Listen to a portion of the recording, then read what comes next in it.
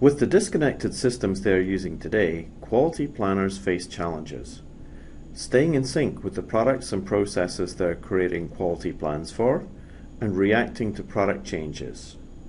And those using Excel face additional challenges, avoiding duplicate work by leveraging reusable content, maintaining a consistent approach to the styling, structure, and format of their plans, and quickly reformatting plans when new and updated content needs to be incorporated. Aras Quality Planning takes a new approach by being fully integrated with PLM, which can reduce risk, simplify quality process compliance, reduce costs, and improve productivity. Welcome everyone. My name is Kevin Richard and I am the product manager for the quality planning solution that I'm going to be describing to you. So I am showing you now the main user interface. We have our table of contents on the left. For those of you who haven't seen the version 11 interface, this is it. We've added a quality management talk element on the left here, and within it we have both design quality documents and process quality documents. These are quality document frameworks or data models that have been created and will be delivered with the product. And as I'll show you, there are many ways to customize this if you need to. All right, so let's look at one of these documents, and let me go over briefly the elements of the updated UI. Again, if you're familiar with our previous product or even previous versions of Innovator, you'll notice some changes. One of them is we've added this sidebar here to the left that it has icons or controls, if you will, to access purpose-built editors. In this case, we have a tabular view that is built for quality document data in particular. You also have the ability to access all the item type properties as you have in a typical form. And if there were relationships tabs, you would see that on this view as well. Let me get back to the editor. So I'm displaying here a design FMEA, and those of you familiar with that view, this tabular view to the right should look familiar. In this case, we've got two header levels with various categories of information, but we've also added this tree to the left. I mentioned previously that the data model, the underlying data model that makes up these quality documents, is hierarchical. So for example, in this case, I've identified a particular component. I call it a radio interface. This particular component has a function. This is the function it performs. Associated with this function, these are the various ways that this component could fail to meet this function. So items have functions, have failure modes, have various effects, and so on and so forth. You can see as I describe this view that anytime I click on any one of these cells, the corresponding document element in the tree is scrolled and highlighted. So the two views are kept in sync with one another. So in addition to showing data hierarchy, the tree provides a convenient navigation mechanism to be able to access information within these documents quickly. So I'm showing here a fairly small document. These types of documents can get quite large. I have a fairly complete example here. The process an author would use to fill in this information to create these documents, it has also been modified from our previous product and is a little bit different than if you're using a product like Excel. So anything that is done to a document for adding information or removing information and whatnot is done through an explicit function. So for example, if I wanted to add an item to this document, I have context-sensitive menus that I pull up to add specific document elements. So in this case, if I insert an item, I'm presented with a context menu. I select the context menu item for creating a new item in this case, and I have a pop-up editor which is shown directly in the vicinity of the cell for me to enter that information. And as soon as I accept it, a new document is added, new document element is added, and the tree is updated. And so on and so forth. If I want to add a new function, a similar type of interface is provided, and right down the line. There are different types of editors for this information. So I've shown you text-based editors. If I want to access information that is coming from a catalog or it's coming from a list, I can do that as well. So for example, here I have a list of choices that has been configured for this particular type of document.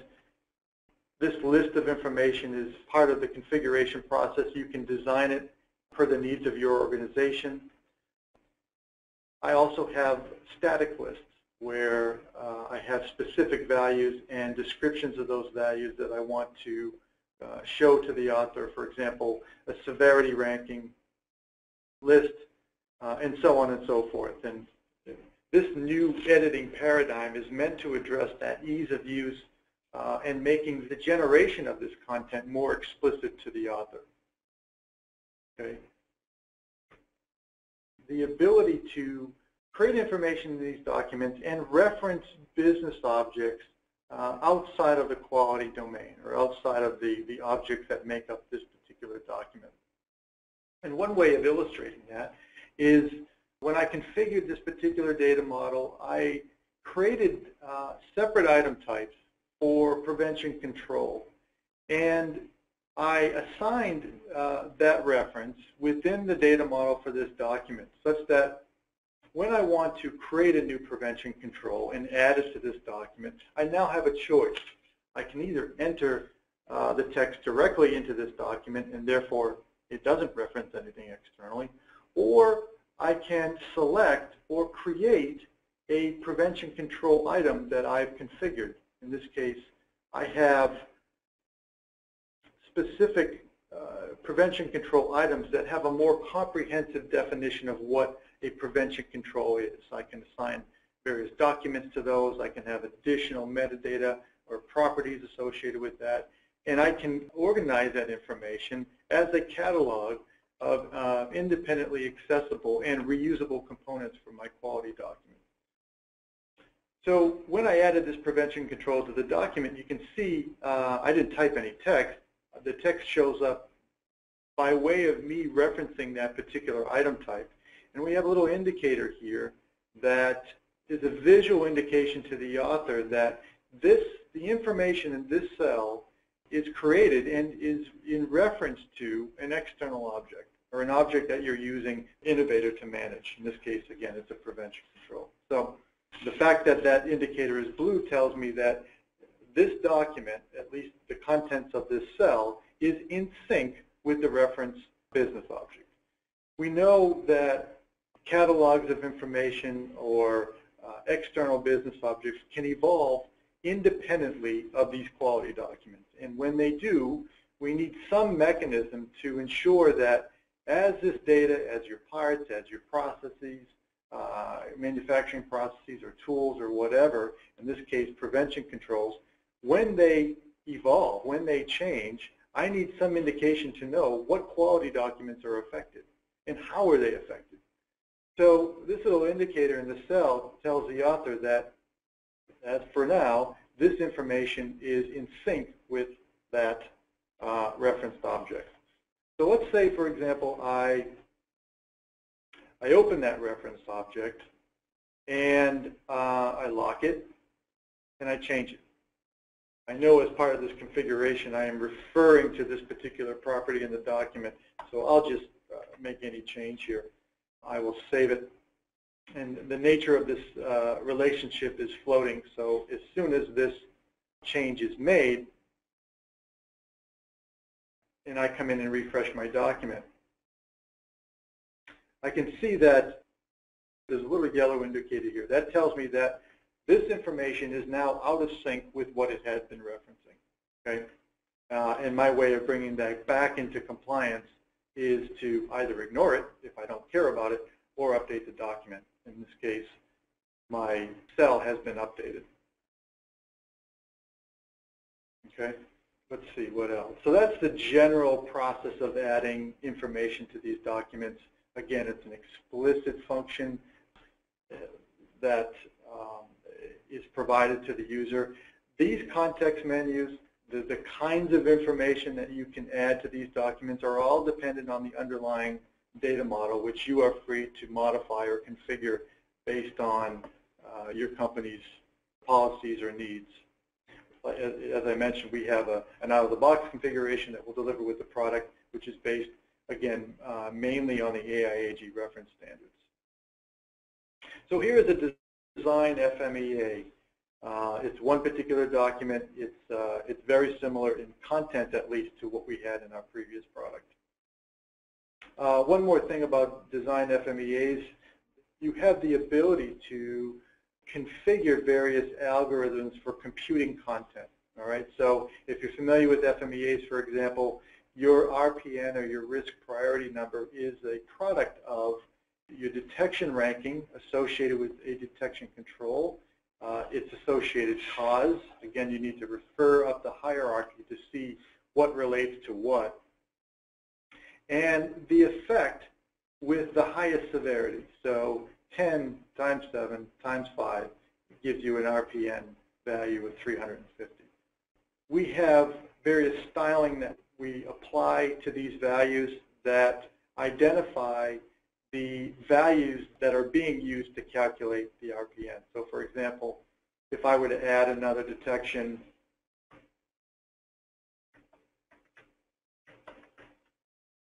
and let me save it here.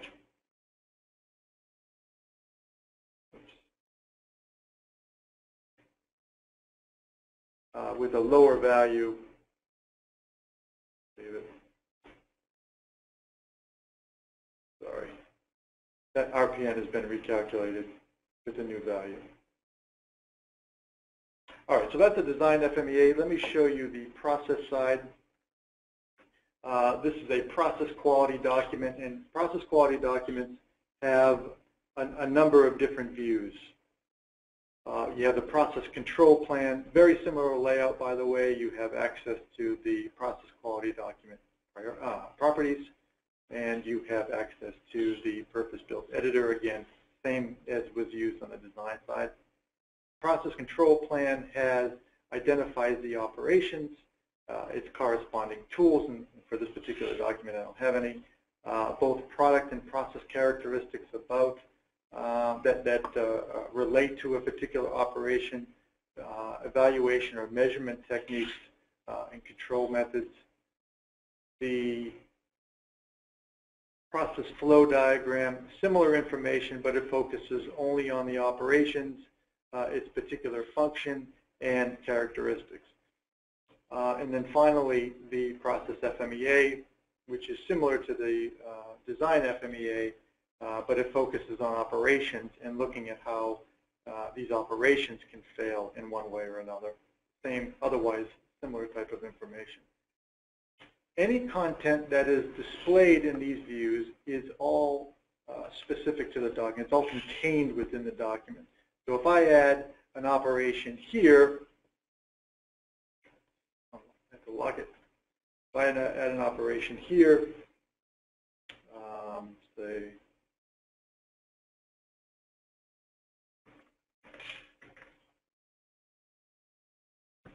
and I were to go to a different view, you can see that operation is there as well. It's the same data. It's just these views are basically filtering all but the necessary document elements and their properties that should be shown. Okay.